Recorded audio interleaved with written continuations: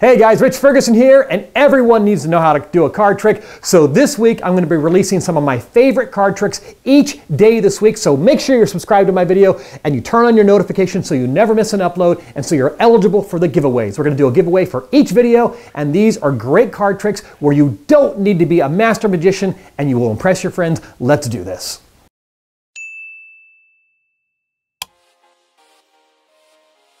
All right, Eric, this is the trick.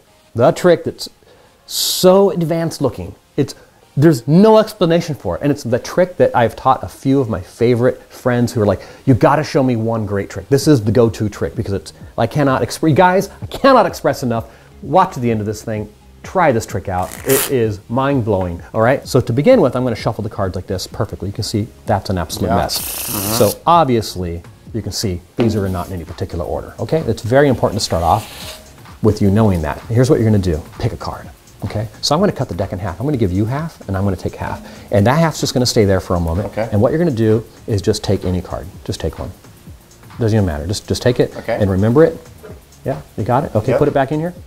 All right, perfect. Now here's what you're gonna do. Take those and put them behind you. Don't disturb them, just sit on them, hide them so I can't get to them. I'll sit on them. Okay, that's fine. And now we're gonna do the impossible. You have a particular card out of a deck that's been shuffled up. I don't know what it is. There's some cards right here that have also been mixed up. We're going to try something that it should not be possible. And is it going to be influence? Is it mind control? Is it luck? I mean, at the end, you're just going to wonder, what if I would have went to the next card? Just watch this. So you have the other pack right here. And what you're going to do is deal onto the table and stop whenever you want. And that card is going to tell us exactly the location of your chosen card in the deck that you're sitting on. Sound impossible, right? No way. So we'll see if it's luck, mind control, card counting, influence, who knows. Go ahead and deal. Face down on the table, stop whenever you want. Stop whenever I want. Stop when we're going to see what happens. We'll see how it goes. Right okay, there. You stopped right here. You stopped us on a 7, right? Okay. A card before would have been a 3. Okay. The card after would have been a 4. Okay. It can't be more fair. Would you agree? I'd agree. Watch this. Let's see the 7th card. Mind-blowing. Here we go, here we go, here we go, baby. Let's see. Let's see the 7th card right here. 1, 2, 3, 4, 5, 6. Oh, come on. Flip it up. Flip it over, baby. Flip it up. Oh! Tell me it's it. That's crazy. Tell me it's it. That's right. That's it. That's it. That's crazy. It's so That's good. A good one. It's so good. Good one. It's weird. I don't like tricks, you guys, when there's lots of piles and do this, follow these rules. This is an exception because it's so powerful at the end. The convincer is this. The next card would have been a 4. The previous one would have been a 3. That sells it. That alone makes your head hurt. You're like, what? I'm going to teach you the trick. And you guys, I'm begging you, please check out the whole trick. Watch all these. This is so cool. Here we go. The setup is devious, okay? Now, there's a couple ways you can do this.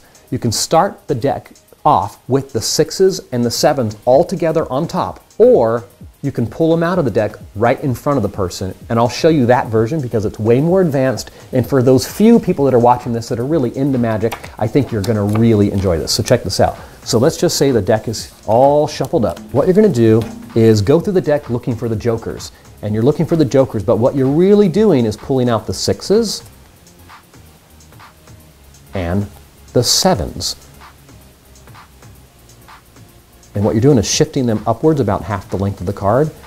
And no one's going to really know what you're doing because you're not facing it toward them. This is like this. I'm looking for the jokers, and you're going through the deck like this. And what you're going to do is spin those cards off, and that's all the 6s and 7s from the deck.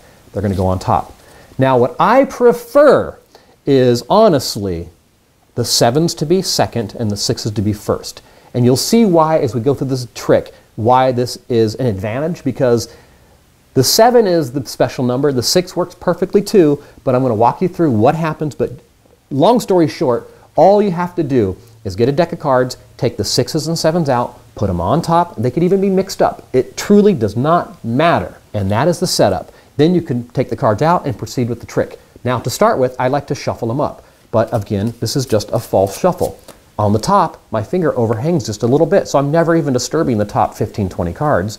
And then I shuffle, and it looks very legit, and then we proceed. To start with, I'm going to weave them together by doing this very specific thing. The deck right here has the 6s and 7s. This does not. This goes on top by 1 card. So I'm going to put one card on top, and then I'm going to weave the rest perfectly. And then I'm going to shuffle it together. Now what does that do? That causes the setup to be exactly the way it needs for the trick to be self-working from this moment forward for the most part. The setup is this: a random card, a 6 or a 7, a random card, a 6 or a 7, etc., etc. And so you can see the pattern here. The 6s and 7s repeat all the way through for about 16 cards. So even if you do this, you can show someone that the cards are in no particular order. But in fact, they are in a very specific order.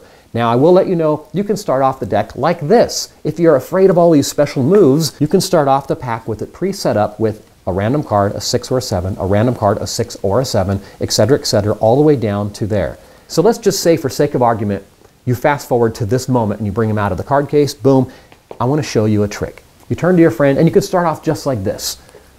We're going to cut the deck in half and we're going to do something that should be impossible. You've heard of people that can locate a card via like a signal or a key card or like card counting. We're going to do something that shouldn't be impossible, and I'm going to tell you ahead of time, I'm influencing you. I'm influencing your decisions, and you can disguise it any way you want. So you cut off the deck. The top half goes right here, and that is the one that's got the stack of the 6s and the 7s all set up. Leave that aside. Take the regular cards that are truly just random cards and turn to the person and count.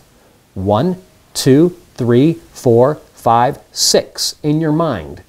50% of the time, they're going to take the 7th card. If you're saying, do me a favor, reach into the deck and just take a card. Just go ahead and take one. They're going to time it to about that card. 1, 2, 3, 4, 5, 6, 7.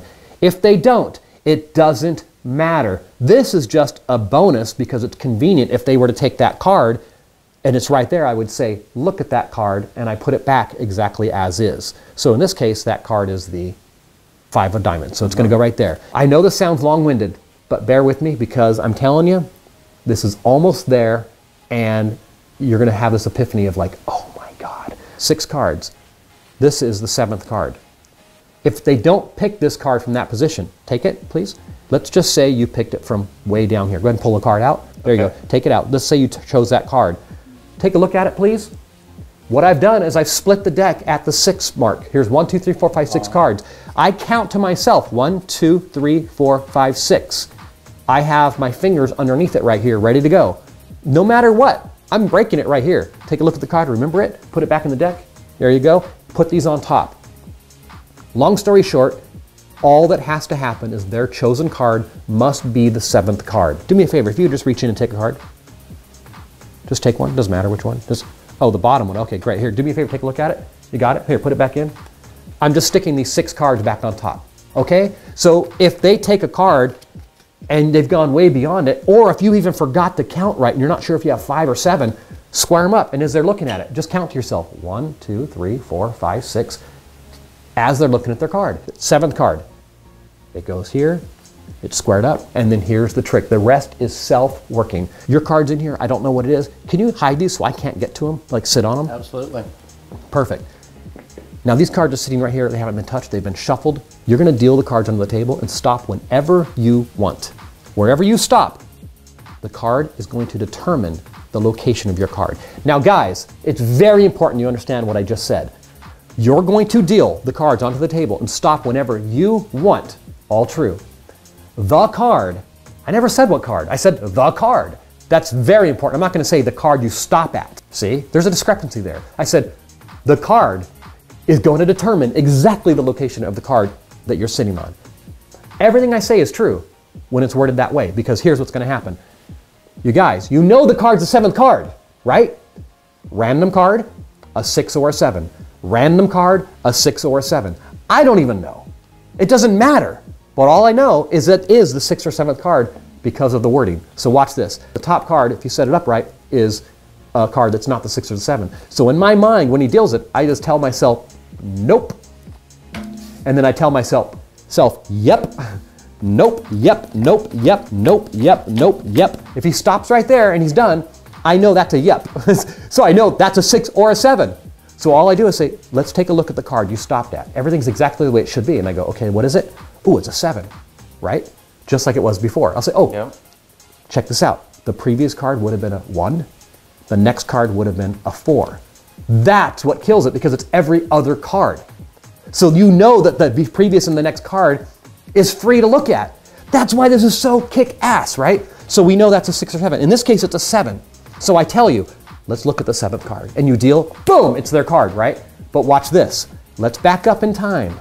Let's just say he stopped right here. And it was a yep. And turn it over, and it's a 6. I'm still very happy because I go, ooh, a 6. Watch this. The previous card would have been a 10. The next card would have been an 8. But you stopped on a 6. Take out your cards. Deal off 6 cards right here. 1, 2, 3, 4, 5, 6. Stop. If that's your card, this would be a freaking miracle. See what I just did? I completely changed the rules of the game. I never said it's going to be the card you stop at. I never said this is going to be there or here, or that's going to be here or there. It leaves it ambiguous so you can alter it depending on what you need to do. I know that sounds like a lot first time, you guys, but trust me on this. This is probably the most advanced, mind-blowing trick you can ever pull without having to know sleight of hand and years of mastering body language and card control. Now, one last thing. What if he didn't stop there? What if he stopped here? And he went, nope, and he stopped. And I know that's the 6 or 7. This is some random card. This is it. Same thing. I never said it was going to be here or there. So he's dealing, and he stops. And I go, okay, let's see where you stopped at. Ooh, you stopped at a 6. Look, the next card, or the previous card would have been a 10. The next one would have been a 8. Pretty damn free choice, right? You're exactly back to where you are. So point being, it could be here or here, here or here. It doesn't matter because you're in full charge of the 6 and the 7 situation. It's ambiguous on purpose. And this, my friends, is a mind blower. You can do this with 7, 8, 9, 10s, whatever you want. But I find 6s and 7s are perfect because of the length of which you can count off 6 and say here, put it in here. It's just a nice depth that you know that you can control. There's no need to make it more complex than it needs to be. But that's it, you guys. I really hope you watch this. I really hope you do it.